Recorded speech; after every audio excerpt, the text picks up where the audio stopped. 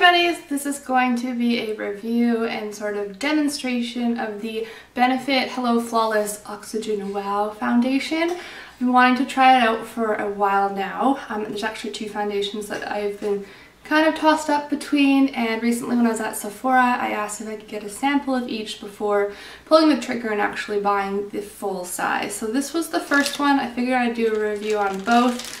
It came in a little bag like this, and I got the color Toasted Bagel, although when I look online I believe it's Toasted Beige. I don't know why it's written down as Toasted Bagel. They did a color match on me. Now this was several weeks ago. We're at the end of summer right now, and this was done kind of towards the middle of summer when I had a lot more of a tan, so it was quite a dark shade, as you can see. I'm wearing it right now. I brought it down my neck and chest trying to make it work, but it is a tad dark for me, but I decided to do the review anyways. I did film myself applying it for the first time, and I'll show you that in just a second, but I thought I'd tell you a little bit about it from their website before I show you that. The full size retails for $36, and it comes in 9 shades, which isn't too bad. It's oil-free, brightening liquid foundation, builds from light to medium coverage. For a natural complexion. What else does it say about it? It has broad spectrum SPF 25, which is super nice, especially in the summer. Well, all year really. Hydrating benefits, light diffusing properties, and it says it was the 2012 Self-Health Beauty Award winning foundation for best brightening features. So that's interesting. So that's what it has to say about it, and now I will show you myself applying it. Alright, so all I have on my face right now is moisturizer. I don't have any primer on because I want to see how this foundation holds up all by itself. So I have the color Toasted Bagel. This is the Hello Flawless foundation. This is what it looks like here. I think it's going to be too dark for me because I got this sample a couple weeks ago when I was a little bit more tan, but I'm going to try it out anyways, and I decided I'm going to use my beauty blender to apply it to my face because this is what I typically use. This are my fingers, so I'm going to use the beauty blender. Alright. Wow. That is quite dark. I can already tell this is going to be pretty darn dark for me. This is probably for when I'm a lot more self-tanned or even naturally tanned. It's very liquidy in consistency. You can tell that right off the bat. It's not thick at all.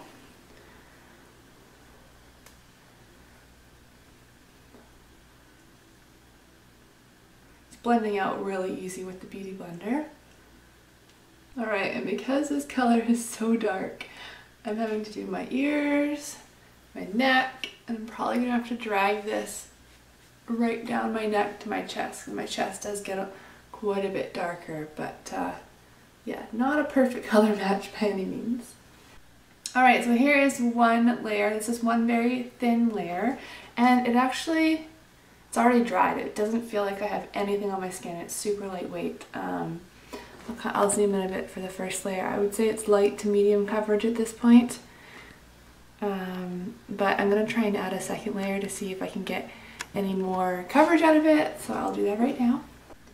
Alright, so I would definitely say this has buildable coverage. Before I put on the second layer, you could still see some of the redness that I have in my cheeks, and just some little pigmentation issues I have in my forehead and my cheeks. But now that I've put on a second layer, it's pretty much covered up most of that. And it still doesn't really feel like I'm wearing foundation. It feels like kind of like a BB cream or even lighter. It's very light in texture and dries pretty quickly. It feels really good on the skin. Like I said, it doesn't feel like I'm wearing anything, so that's awesome. So here's the 2 coats finished from backing up. I'll come in close for you. I really like it. I wouldn't call it a matte finish by any means, but I don't really think it's dewy. I think it's just drying. So I'm going to apply the rest of my makeup and then come back and tell you what I think. So here it is now with my makeup on top. I'll zoom in so that you can see it. I do have a bit of setting powder on top because I do that with every foundation just because I tend to get a little bit shiny, but the rest of my makeup went on top of it really, really nicely. It's set really nice to, like I said, not matte, not satin, just kind of like a natural finish, which I actually think looks quite pretty. I would agree with what the website says, light to medium coverage. I believe I have it at kind of the medium level right now because I put on 2 layers, but I think this is a beautiful foundation.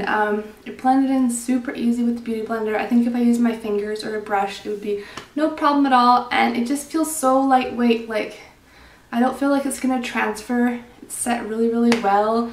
It doesn't feel like I'm wearing anything. It's definitely a winner for me at this point. I'm going to check on it throughout the day, and I'll leave down below in the comments kind of how long it lasted for and what it looked like at the end of the day in case you're curious. But so far, I mean, I haven't tried out the other foundation that I was interested in, but this one I've been really, really happy with. So let me know if you have any questions, and I think that's about it. Thank you so much for watching. Bye!